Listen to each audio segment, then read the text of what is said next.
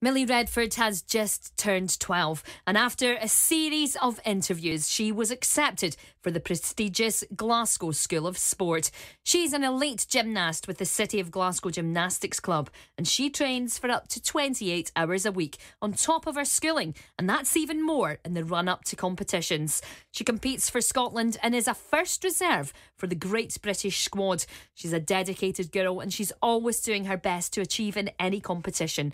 Her dream and ambition is to get into the Commonwealth team, which she is training towards, as well as training for the Olympics.